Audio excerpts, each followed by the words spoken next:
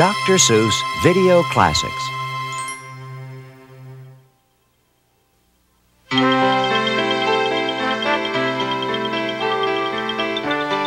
Horton Hatches the Egg by Dr. Seuss. Narrated by Billy Crystal.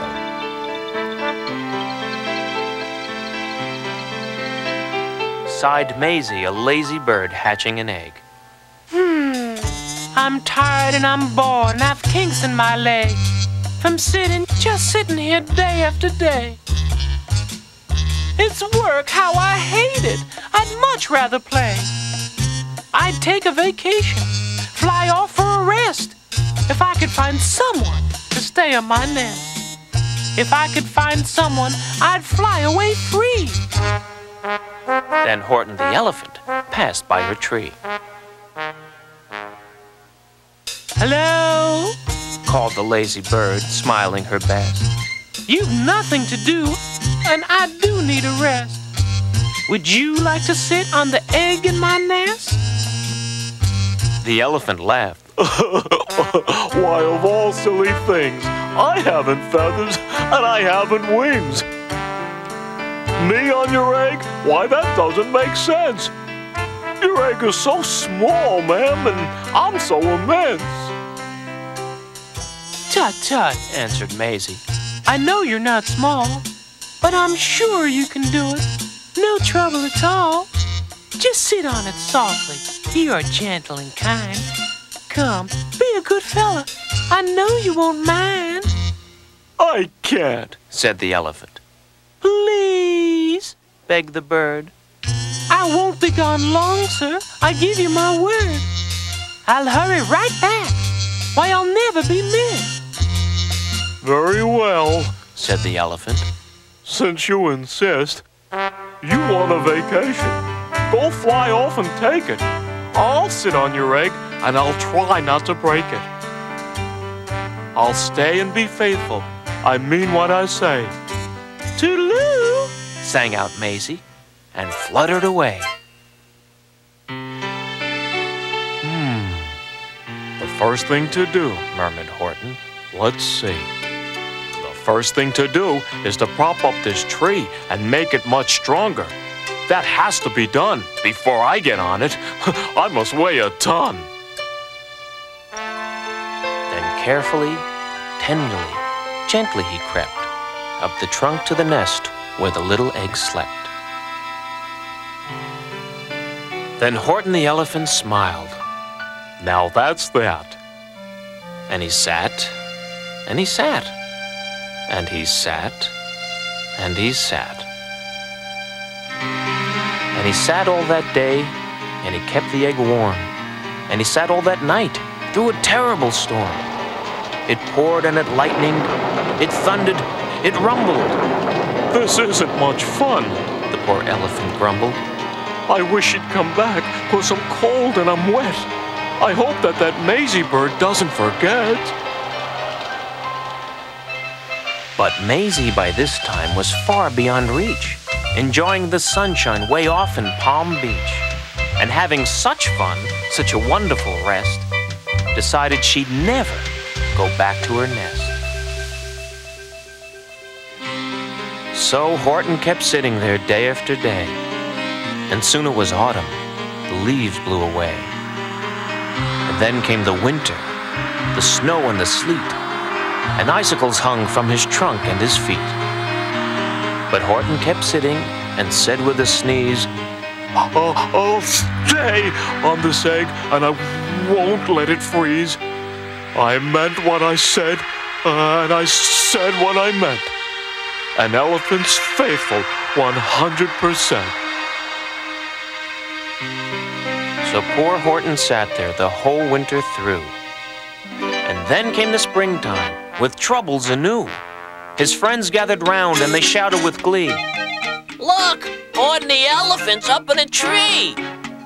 They taunted, they teased him, they yelled. How absurd! Old Horton the elephant thinks he's a bird. They laughed and they laughed, then they all ran away. And Horton was lonely He wanted to play.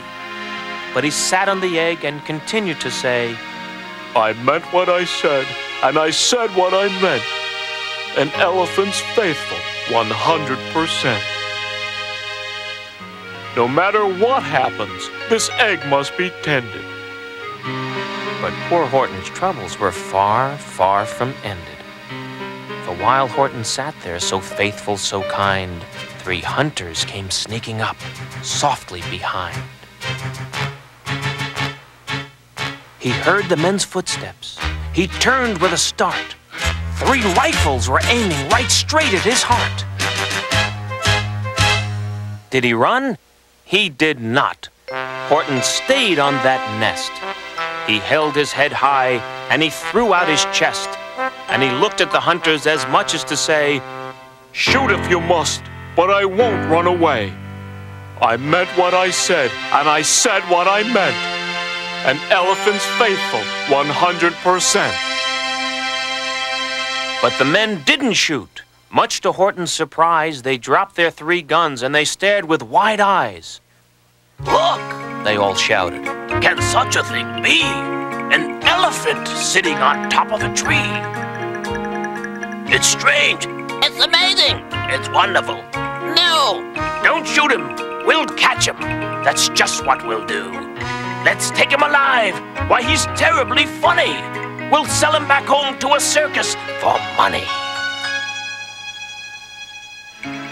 And the first thing he knew, they had built a big wagon with ropes on the front for the pullers to drag on.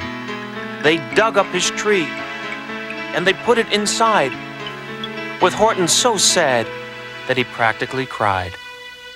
We're off, the men shouted, and off they all went, with Horton unhappy 100%. Up out of the jungle, up into the sky, up over the mountains 10,000 feet high. Then down, down the mountains and down to the sea went the cart with the elephant, egg nest, and tree. Then out of the wagon and onto a ship, out over the ocean, and oh, what a trip! Rolling and tossing and splashed with the spray. And Horton said day after day after day, I meant what I said, and I said what I meant.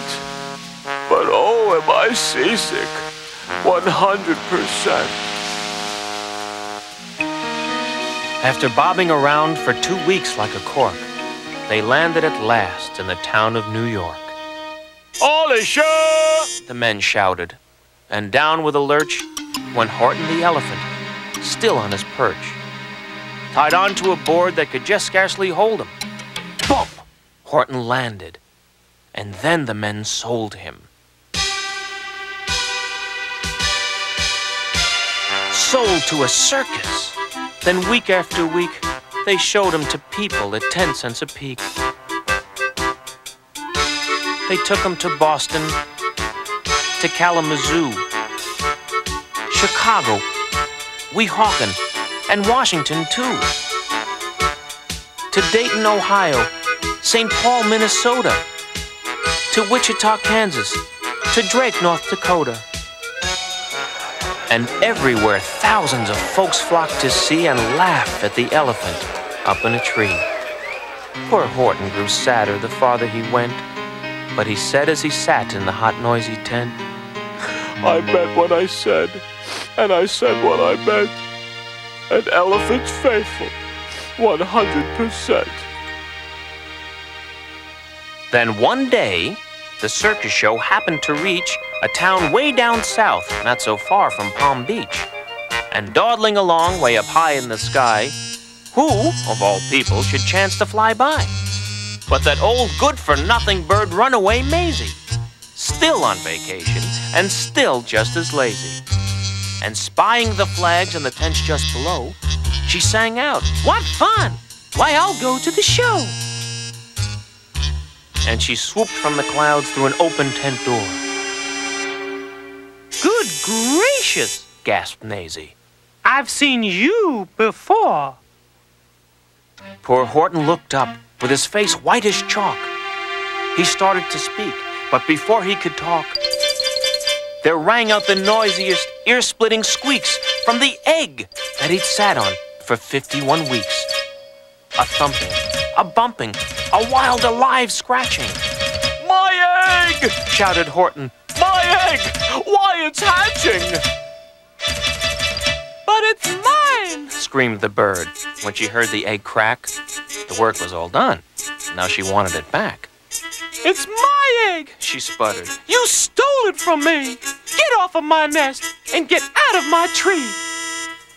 Poor Horton backed down with a sad, heavy heart.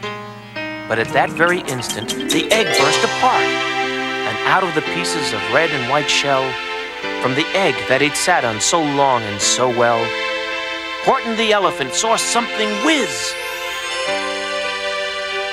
It had ears and a tail and a trunk just like his. And the people came shouting, What's all this about?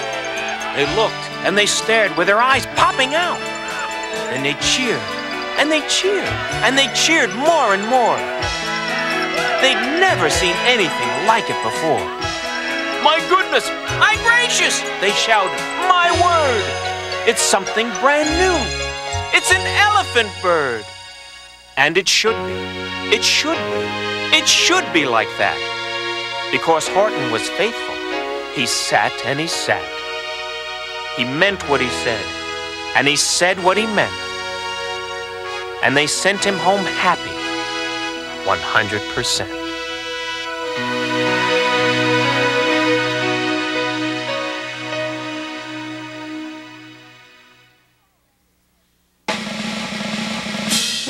If I Ran the Circus by Dr. Seuss.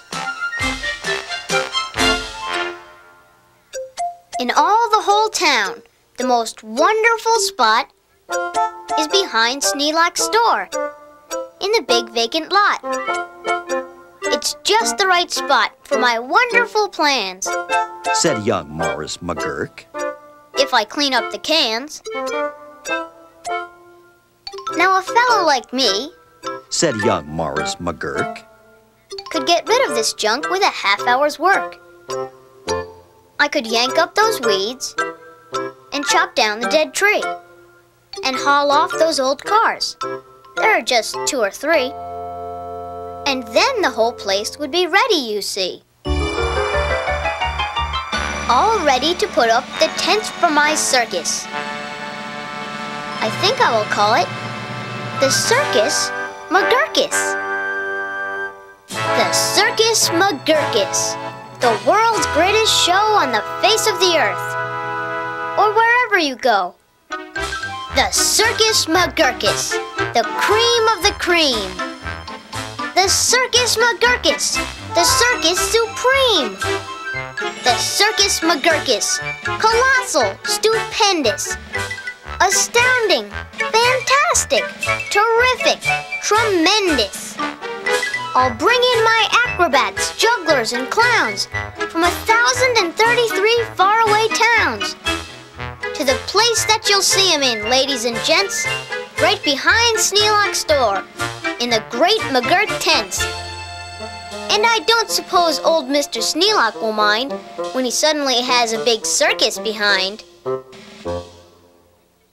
After all, Mr. Sneelak is one of my friends. He might even help out doing small odds and ends. Doing little odd jobs, he could be of some aid, such as selling balloons and the pink lemonade. I think 500 gallons will be about right. And then I'll be ready for opening night. What an opening night! What a night! What a sight! I'll hoist up the curtains. The crowds will crowd in. And my Circus McGurkus will promptly begin. With a welcoming toot on my welcoming horn by my horn-tooting apes from the jungles of Jorn, where the very best horn-tooting apes are all born, because the very fresh air there is fine for their lungs, and some of those fellows have 2 or 3 tongues. This way, step right in. This way, ladies and gents. My sideshow starts here, in the first of my tents. When you see what goes on, you'll say no other circus is half the great circus the Circus McGurkus is. Here, on stage 1, from the ocean of Alf, is a sight most amazing. A walrus named Rolf, who can stand on one whisker, this wonderful Rolf, on top of 5 balls, 2 for tennis, 3 golf. It's a marvelous trick, if I say so myself. And on stage number 2, here is something quite new. From a country called From comes this drum-tummied snum, who can drum any tune that you might care to hum. Doesn't hurt him a bit, 'cause his drum tummy's numb. And you'll now meet the Foon, the remarkable Foon, who eats sizzling hot pebbles that fall off the moon. And the reason he likes them red hot, it appears, is he greatly enjoys blowing smoke from his ears. Of course, pebbles like this are quite hard to collect, but Sneelock will manage somehow, I expect. After all, Mr. Sneelock is one of my friends, and I'm sure he'll help out doing small odds and ends. And on stage number 4, see the wily Waloo, who can throw his long tail as a sort of lasso, with a flip of the hip. With a tail of this kind, he can capture whoever is standing behind. He can capture old Sneelock. I'm sure he won't mind.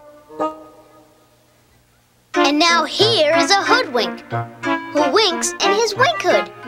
Without a good wink hood, a hoodwink can't wink good. And folks, let me tell you, there's only one circus with wink-hooded hoodwinks, the Circus McGurkus. The show of all shows, there's no other showman who shows you a show with a blindfolded bowman.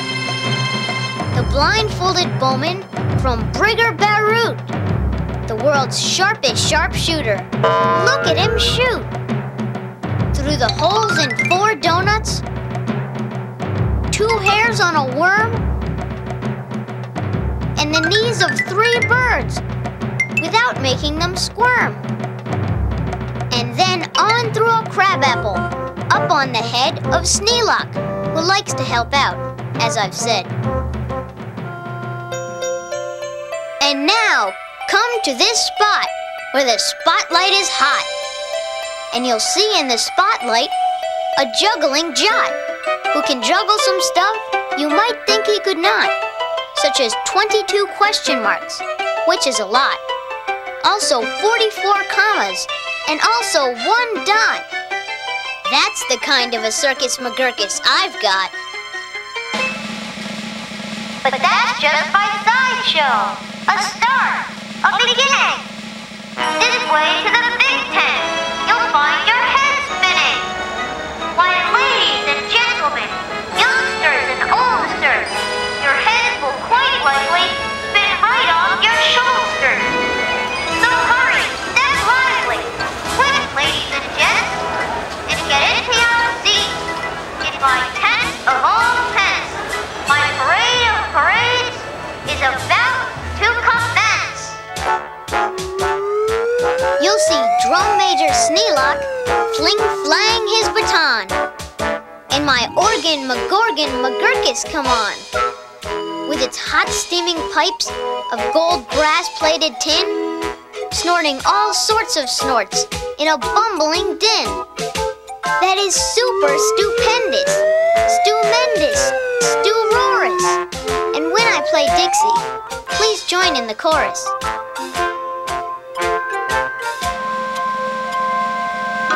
Then a fluff-muffled truffle will ride on a huffle.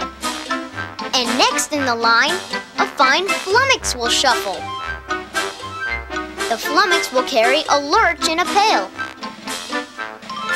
And a fibble will carry the flummox's tail. While on top of the flummox, 3 harp-twanging snarp will twang mighty twangs on their 3-snarper harp. while a bolster blows bloops on a three-nozzled blueser, a nolster blows floops on a one-nozzled noozer.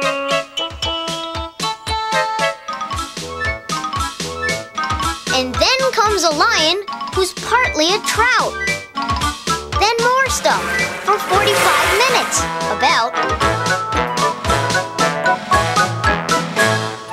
And then, behind them, then while everyone stares, come my to and fro marchers, who march in 5 layers. The fros march on twos, and the twos march on fros. Don't know how they do it, but that's how it goes. And now comes an act of enormous enormance.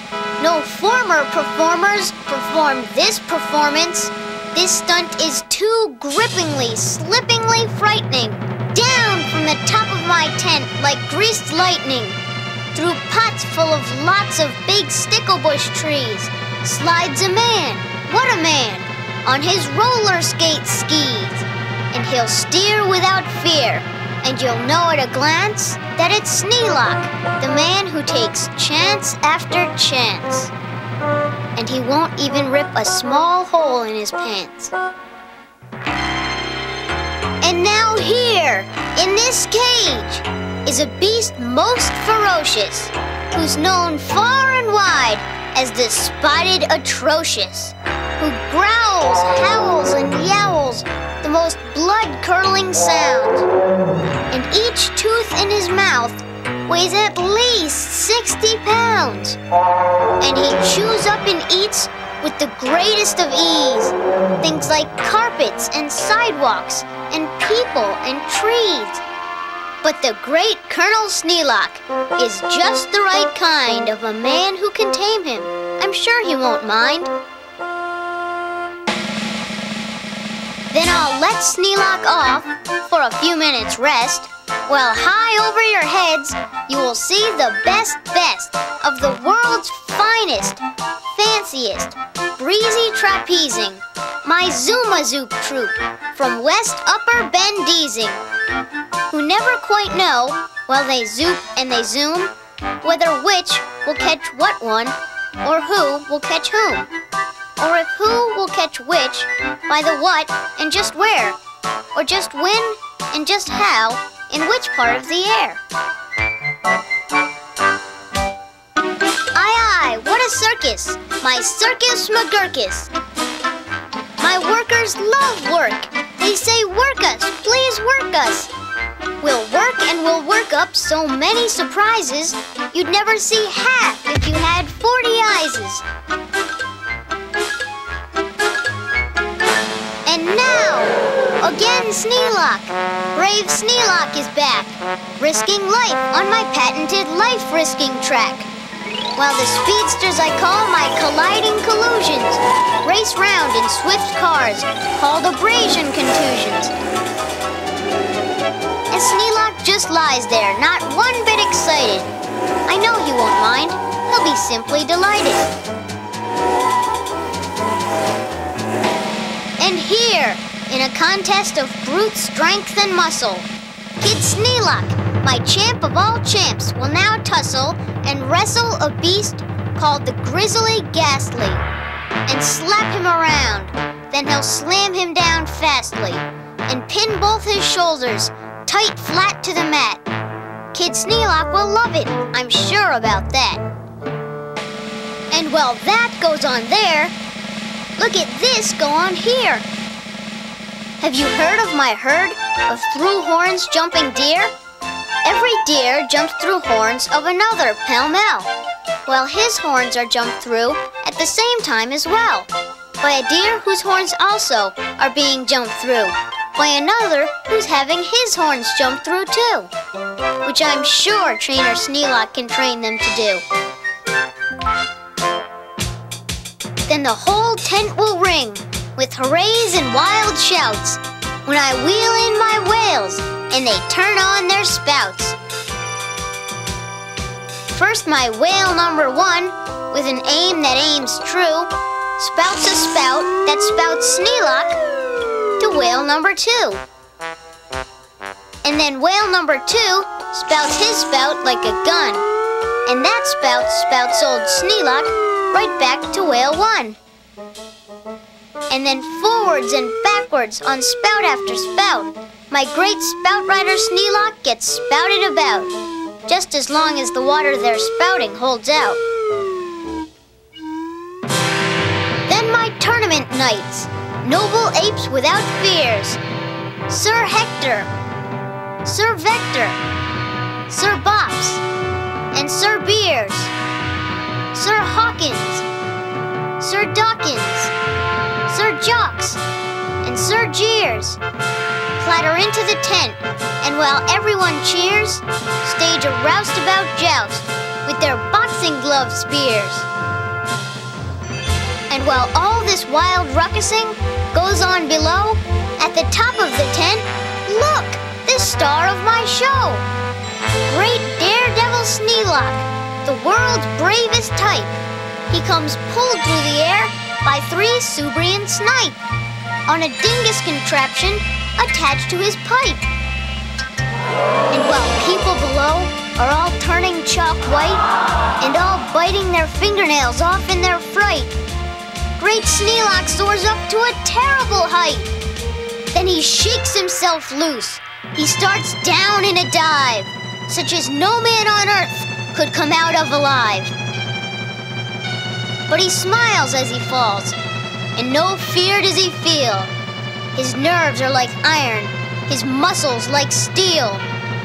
And he plunges down, down, with his hair still combed neat, 4,692 feet. Then he'll land in a fishbowl. He'll manage just fine. Don't ask how he'll manage. That's his job, not mine. Why, he'll be a hero. Of course he won't mind when he finds that he has a big circus behind.